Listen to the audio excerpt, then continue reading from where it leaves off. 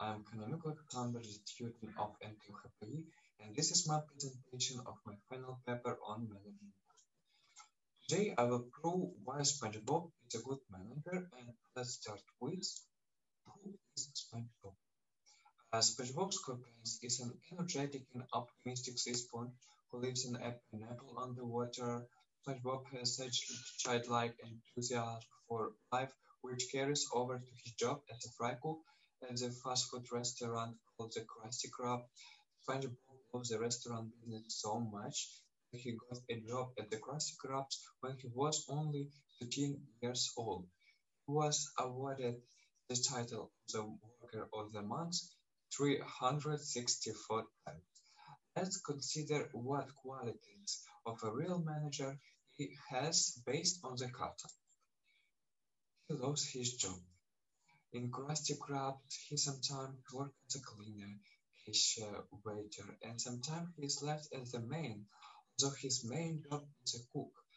This proves that he is incredibly dedicated to this cause and really loves his jobs, which in my opinion is the most important part for a good manager. Able to adapt to any work environment. Thanks to his flexibility and ability to adapt to any working conditions, SpongeBob was able to work in all positions, thanks to which he knows every stage of the restaurants. In turns, this allows you to effectively manage the infestation because it knows the specifics of all processes. And the next is always have a positive attitude and works hard. He's a very good manager because while he has lazy employees, he doesn't lose his positive attitude and know how to leave all Krusty Krab's customers satisfied and deliciously fed. Thanks to him, is the most popular restaurant in Bikini Bottom. Each season, SpongeBob had different tasks, but his main missions was save the secret Krabsburger recipe from Plankton, who came up with different plans to steal the recipe. Over the season, SpongeBob has succeeded. Resist Plankton's attempt to get inside his head and get secret recipe, break down the many robots and gadgets which uh, he wanted to get the recipe, reconcile the employees the William wanted to quarrel with, save the restaurant exploding, and much more. But SpongeBob always brought Plankton out in the open and forced him to confess to the crime. By reuniting all of his completed tasks, I built a Gantt chart that clearly shows all of his accomplishments over time. And you can see it. Now let's talk about what management functions SpongeBob used. And the first is a planning function. A short story. Plankton has framed Crossburger and Neptune has threatened to kill him if he doesn't get the crown back. But in this situation, Bob decides to save Mr. Krabs and get the crown back, determines the goal and what his friends must do to achieve this goal. In the planning process, he conducted a comprehensive analysis of the current situation in which all the people of Bikini Bottom find themselves, agreed with Neptune on the timeline of implementation, delivery the crown back, develop a plan to get Shell City and deliver the crown on time, identify the participants, his friends, and distributed among them the necessary tasks, and ensured that the task set for each time period was completed. Thanks to management function such as planning, SpongeBob saved Mr. Krabs and all the people of Bikini Bottom. But now let's talk about the organizational function. During the anchovy invitation at Krusty Krabs, when the restaurant was completely full and staff couldn't cope with the flow of customers, SpongeBob soberly uh, assessed the situation, distributed the tasks to be performed, and provide everything necessary for work. Its finances, consumables, and the most important is equipment. With the help of a super spatula, he was able to prepare a crust burger for everyone very quickly and coordinate the work in time. Thus, with the help of organizational function, SpongeBob ensured a rational combination in time and space of all elements of the production process of the most efficient acquisition of the current situation in Krusty Krabs. Also, it's very important to touch on the motivational function. One day, Squid tricked SpongeBob into telling him that the guy over there named Frank really wanted to be a cook, and he could cook while SpongeBob was serving food. Of course, that wasn't true. But SpongeBob motivated Frank, who had never even thought about cooking before, so much that he quickly learned to cook and started working at Krusty Krab.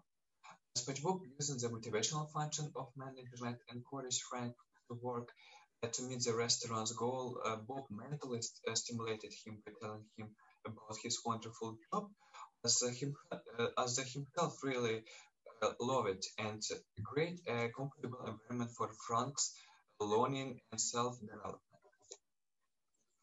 The next is system approach. SpongeBob runs the open system because the Krusty Krabs is a restaurant that depends on a change in the external underwater world, uh, for example, new information, events, materials, products, and must always adapt to change in order to stay afloat and maintain leading positions. Let's look at this with a concrete example. Even though the Krusty Krab restaurant is popular, there was a change in the external environment. Customers got tired of the regular Krabs burger and they stopped visiting. But after 36 days of no customers at the Krusty Krabs, SpongeBob decided to adapt to change in the demand and came up with his idea of colorful Krabs burger to attract an audience. A couple of hours later, SpongeBob implements his idea, and more than 400,000 customers line up for burgers and return to Krusty. The next is continuity approach. To explore this approach, consider as an example the Henjok method of control from cartoon serials Mishariki. He chose a method of intimating Mishariki by recording them in the scary book in case of disobedience in the production of the dance. And as a result, Mishariki performed brilliantly with new dance. But uh, why won't this method work for SpongeBob? Uh, the weird method, the scary book in case of SpongeBob, after all, will not work at all. First, Mr. Krabs and Squidward was simply laughed at him instead of obey. Second, the carrot method is much better in his case, with encouraged the motivation and passive employees of Krusty Krabs will be able to work productively and happily thanks to SpongeBob. And third, SpongeBob is not a character who could work in such harsh and intimidating way. So the next is objectives and tasks for Krusty Krab. The main goals are to present to the customers a qualitatively new product or service, expansion of sales geography, and maintain profit growth proportional to sales growth. So for new products, we need to improve organization of production, labor, and management, use the latest achievements in production, and interpret and the rhythmical manufacture of high quality products according to available production capacities. For expansion of sales geography, we need develop of a strategy and tactics of the enterprise behavior in the new market and maintains of the competitiveness of enterprise and products, maintains of the high image of the enterprise and new environment.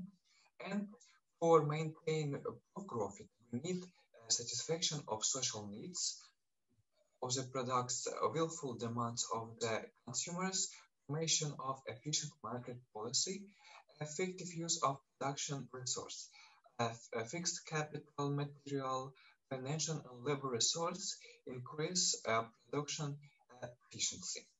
The values that SpongeBob teaches is okay to fail. SpongeBob hasn't even really gotten the hang of voting even after 20 years of living in Bikini Bottom. But he did remind us that it's okay to fail. Sometimes multiple attempts are needed to secure the goal you want. But SpongeBob demonstrated you should never give up. Next is believe in your dream. From the very first episode, he showed us how he achieved his goals is working at Krusty Krabs, becoming employee of the month hundreds of times in a row. In the next is you can always count on your friend. As a resident of Bikini Bottom taught us you can always count on those near and far to get through life, and also you have to be a good friends who will always come of rescue, like SpongeBob. The next is don't forget to have fun. As SpongeBob taught us to find what you love, to seek out the good, and somehow turn everything you do into an enjoyable activity filled with fun. Lateness of the environment. For this topic, let's take two main external factors. It's five buses containing crowds of hungry employees and the existence of super spatula. Short history. When SpongeBob wanted a job at Krusty Krabs, he was sent on an impossible assignment to buy a seemingly non-existent super spatula. After he left, hungry anchovies arrived at Krusty Krabs that the employees couldn't handle. But SpongeBob found the spatula, fed all the anchovies, and became Krusty Krab's new employee.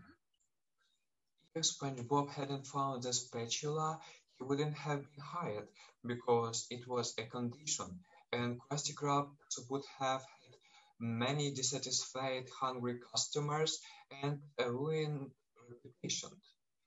On the other hand, if he had found a super spatula, but the anchovies hadn't come, the spatula wouldn't have been useless, and he wouldn't have been hired. From this, we can deduce that without the spatula, the anchovy bases are not fed, and without the anchovy invitation, the spatula is unnecessary in this situation. So that's all. Thank you for your attention. Bye.